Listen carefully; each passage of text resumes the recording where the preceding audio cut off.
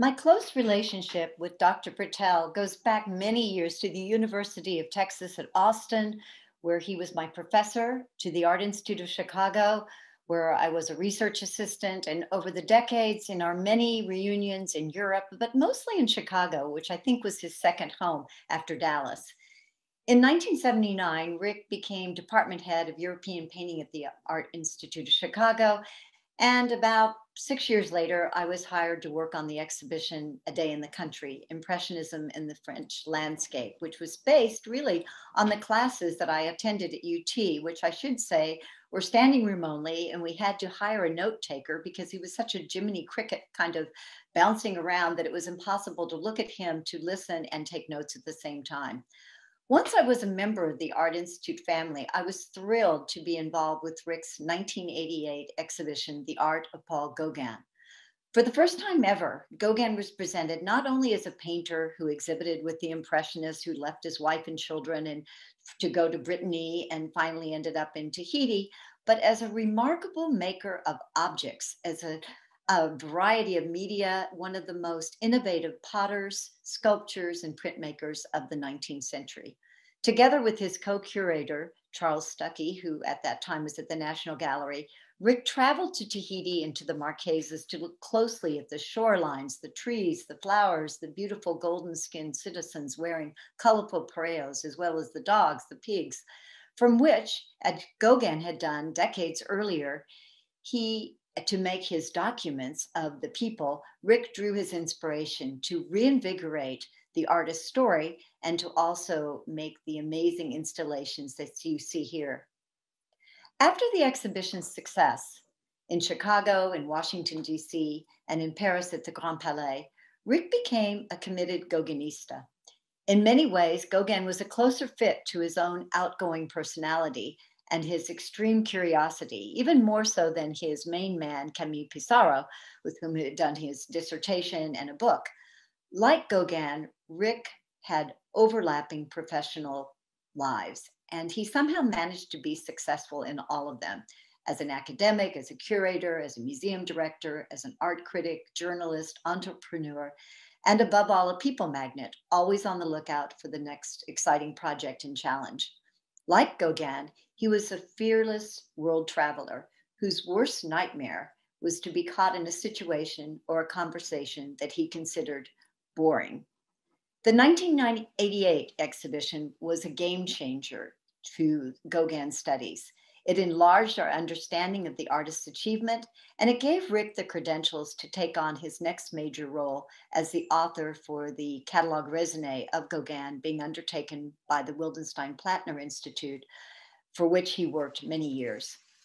But Rick could never resist the next challenge. Long before it was trendy to do so, he embraced technical art history, the scientific examination of works of art to be used as tools to enrich what we know, and many times leading to new discoveries that challenged and changed our interpretation. Working closely with scientists, conservators, curators, and other art historians, he quickly absorbed the results of these examinations. And he could see how the canvas weaves, the underdrawings, the pigments, the signatures could be put to the service of identifying and dating Gauguin's paintings. And this was no small accomplishment, for until recently, dating Gauguin's paintings, especially those from his years in Tahiti, have been a kind of a guessing game since the artist traced and copied, reused his canvases, and really copied full some of his composition. And this was certainly the case with the wonderful painting that has been in the Dallas Museum of Art since 1963, Under the Pandanus, one of many canvases that Gauguin made of daily life during his first trip to Tahiti in 1891. And the painting is even more compelling now that the darkened varnish has been removed, which you can see in this mid-treatment image. The work was rolled and brought back from Tahiti and exhibited in Paris in 1893 and again in 1895 as with the Tahitian title Irari Oviri, in French, Sous la Pandanus.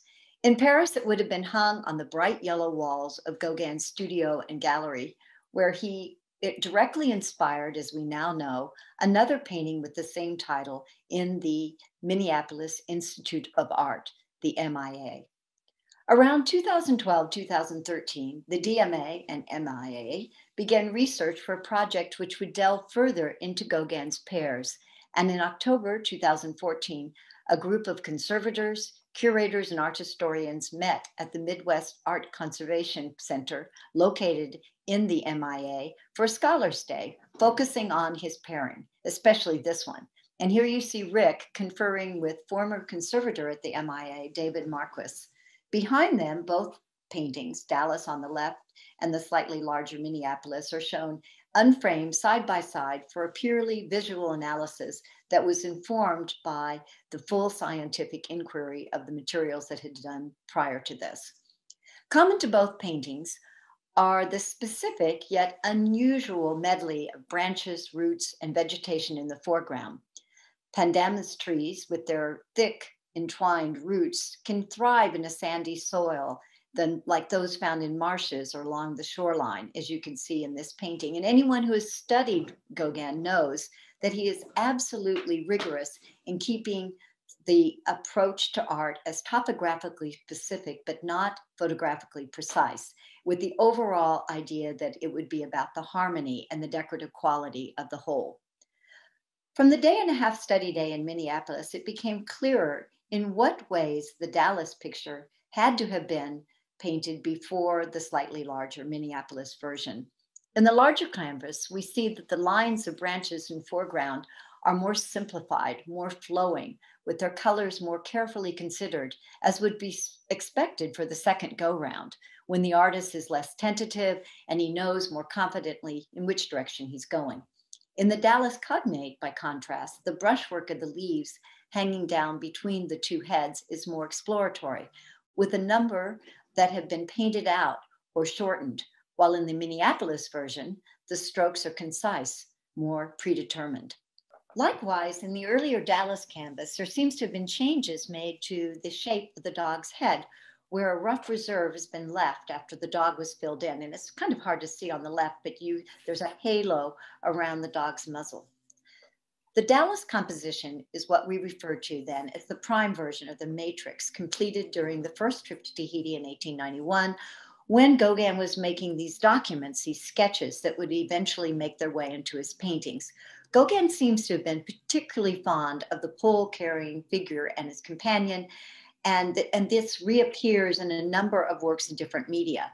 As I mentioned, it is likely that the Minneapolis painting, which I show you here, was conceived in Paris between 1893 and 1895, when he had the paintings from the first trip on his walls and he was rethinking and reconceiving them. During this period, he was also hard at work on a semi-autobiographical account of his first sojourn in Tahiti, known as Noa Noa. And he chose to incorporate these same two central figures into the frontispiece of the illustrated version, which was never completed, but the wood block was used again and again, and it provided the basis for many experimentations, such as the 4 that are in the Art Institute's collection I show you here. Additionally, he recycled the same 2 figures in a watercolor or monotype print, which he made before leaving to go back to Tahiti. From the technical study day in Minneapolis, we were able to build on what we had learned when we looked at another Gauguin painting, this time in our collection at the Art Institute of Chicago, Te Raro, or the Big Tree, which was close in date to the Dallas paintings. You can see also that they have in common those decorative foliage in the foreground, and we know that ours was painted on a canvas similar to that of the Dallas painting. This examination was the beginning of a larger project that we undertook at this time to study our 9 Gauguin paintings at the Art Institute and our hundreds of works on paper in an online, scholarly, interactive, and completely free catalog. And for this, we asked Rick to be the prime author. And we had to lure him back to Chicago, but I have to say he did this without much resistance. And he became part of the study team. And here you see. Oh, that's right. Yeah. And we were, my sixth sense was that it was wrong. And then it arrived and we all decided it wasn't wrong. Because it's right there. Right. And he does this in almost every medium. He does it in ceramic, he does it in wood, he does it in printmaking. Yeah. She is everywhere. And as you can see, and we were there in December, just a couple of months after the Minneapolis session. And as you see, Rick is in his element. He's teaching, he's asking questions, and above all, he's having fun. The research that we conducted over a year and a half was led to the groundbreaking exhibition that we organized with the Musée d'Orsay, Gauguin, Artist as Alchemist. And it was really a project that completed the circle that Rick had begun decades earlier with his 1988 retrospective, in the sense that it again presented Gauguin not just as a painter, but a risk-taking maker of objects. But now we could enrich the story by the knowledge that we had acquired through these in-depth technical studies that have fed into so many discoveries, including that aha moment that confirmed the chronological precedence of the Dallas painting over the Minneapolis version.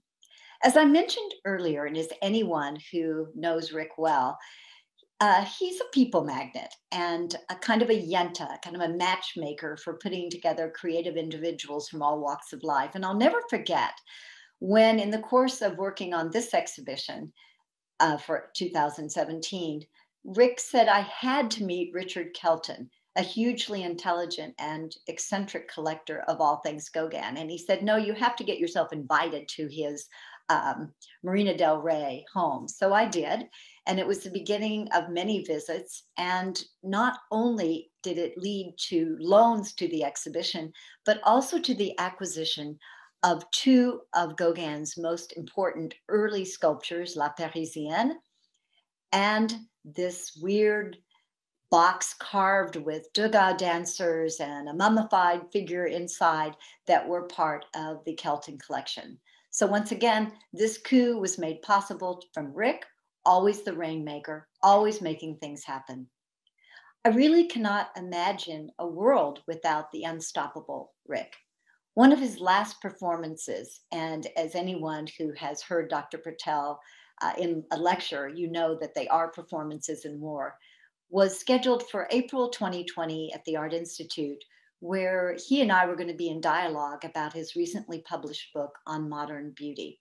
Of course, that did not happen, but I'm sure that had we been able to be together on the stage, Monsieur Gauguin would have been, if not the prime focus, a great focus. And I'm even sure that I would have learned a lot, and that, as always with Rick, I would have had a fun time.